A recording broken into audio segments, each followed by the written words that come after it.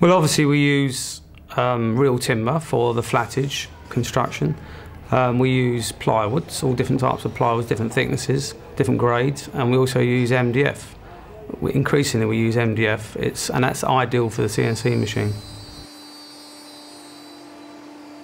We still use traditional scenery materials, basically 3x1 timber.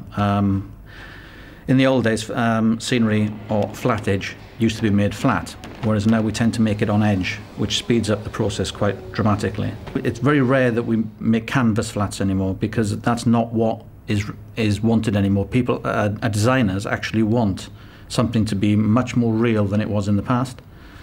What that's led to is the use of plastics. We now use quad wall polycarbonate sheets, which are about 7 meters by 2 meters 100 wide.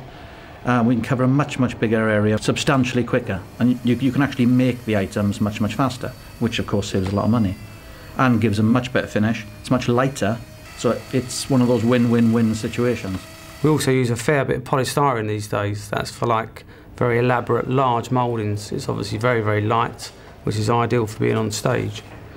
Perspex we use, and mostly we use polycarbonate, which is like a fireproof, shatterproof perspex.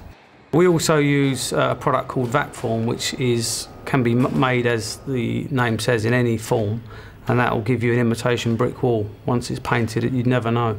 When it comes to new ideas and things like that, we could be working with anything. I mean, we've worked with aircraft materials in the past. It's anything. It could literally be anything.